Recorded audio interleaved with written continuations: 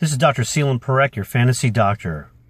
Since Monday night, Cowboys Nation, fantasy owners, and Cowboys fans have been wondering about the status of Tony Romo. His back has been injured from Monday night's game.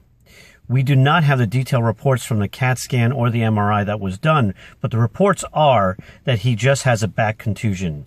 He is day-to-day, and we'll see how he goes through the week. But he has not been able to practice, and reports are that he's saying his pain is just like it was Monday night. My suspicion is that we will see limited playing time from Tony Romo, and even when he's on the field, he won't be very effective. Back injuries can be very painful, cause back spasms, and can limit your mobility. For a quarterback, this is critical.